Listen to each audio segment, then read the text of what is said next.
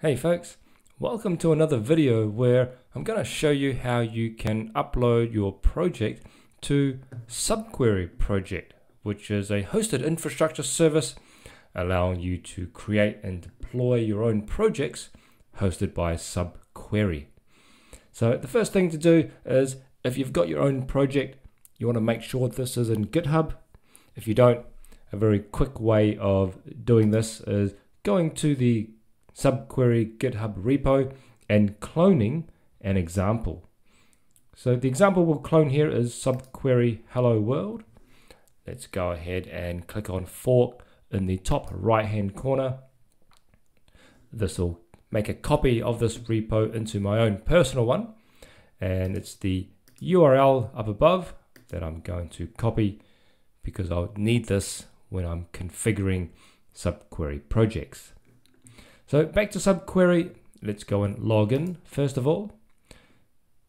Because I'm already logged into GitHub and I've previously logged into SubQuery, it remembers me, so I log in straight away. Scrolling down, let's click on Create Project. I'm going to enter my project name, so let's go SubQuery Hello World.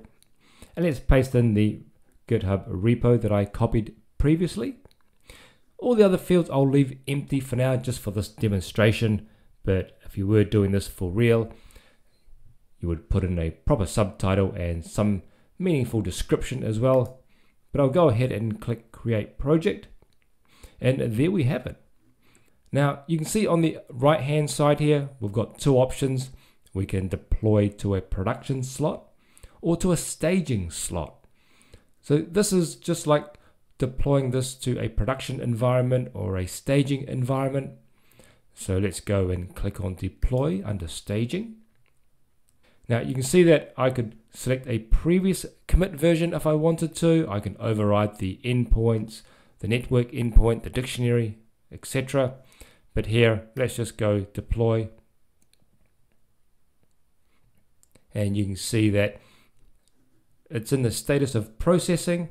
It will take a few minutes for the code to deploy and start indexing.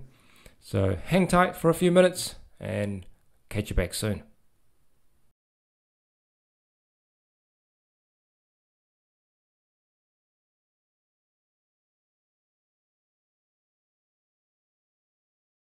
Okay, now you can see that the status has changed from processing to running. It's the green status here.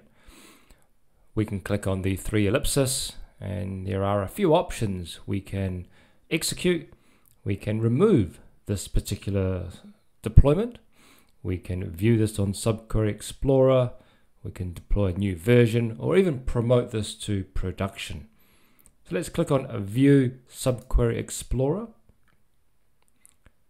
And this takes me to my dashboard where you can see it's already started synchronizing. The block height here is 530, 713, etc. And then scrolling down, you can see in my playground, I can also hit the play button and start querying SubQuery. So the block height here is 649. If I hit run again, it's going to remain the same. So what's quite useful is, first of all, if I expand this out, let's go ahead and order this by order by block height descending. Let's hit run again. And you can see here 2160. And if I hit run again, it's gone to 2398. I can click on the log and we'll see what's happening in the background here.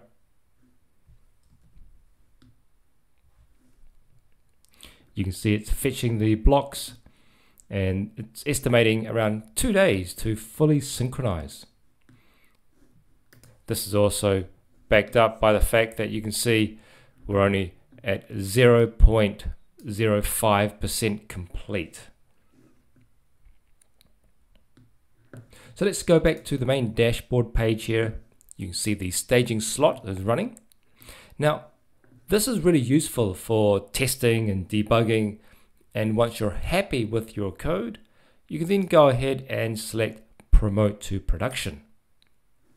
So what we do is we just select Promote, and then very quickly and seamlessly the code moves over to a production slot. And again, I can view this on SubQuery Explorer or even deploy a new version as well. Note that you cannot delete this yet. You can delete the staging slot as we saw, but not the production slot. If you wanted to remove this, you'd have to click on the 3 ellipses at the top right hand corner and delete the project itself.